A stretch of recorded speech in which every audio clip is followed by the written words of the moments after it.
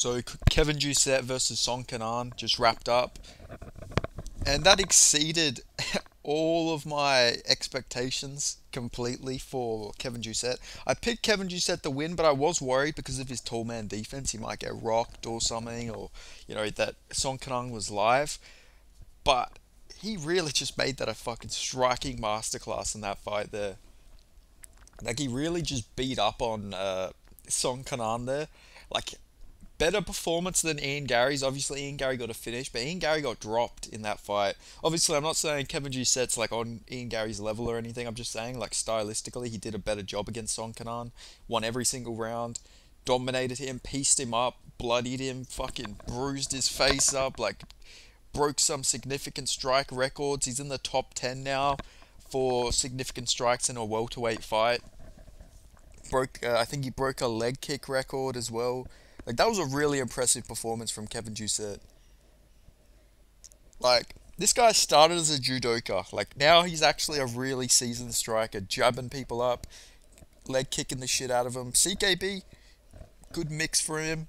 He's gotten really good after training there. And also I want to mention how fucking good is Jack Della Maddalena and Caleb Rideout, because they both beat him dominantly in their fights. He didn't win a single round, in my opinion, against Caleb Rideout, even though it's a split decision. That was a weird split decision. It was a clear, like, at best 49 46, 45, no, 49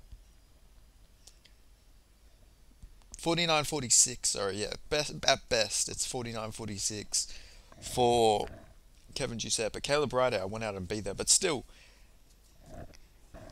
Kevin Jousset looked really good, man. He looked fucking amazing. Like that was a really good performance.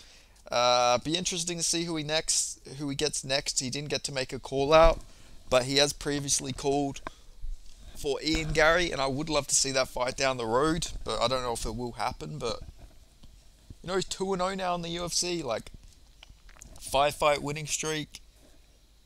Generally is fucking crazy how the sport goes. You can lose a fight and everyone's like completely off you, and then he's 5-0, 2-0 in the UFC. It's crazy to see how this sport goes. But Chad performance from Kevin Jousset, really good performance here. Like he looked really fucking good, like jabbing him up. It was a striking masterclass. Like the best way I can describe that fight is that was an absolute masterclass here from Kevin Jousset. Like he really did just beat the fucking brakes off him. Like really did badly beat the brakes off him. Like yeah, just a really fucking solid performance. Like I say, didn't even see him use any judo here. He tripped him at one point when Song Kenan came in for a takedown. Obviously, Kevin Jousset does have the judo background, as I mentioned, so he used that to reverse him and trip him over.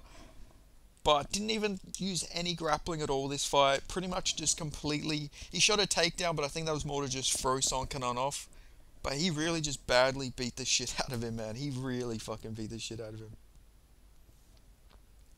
How good is Max Griffin though? He actually KO'd Song Kenan. I can't believe that. Generally, I fucking can't. Like,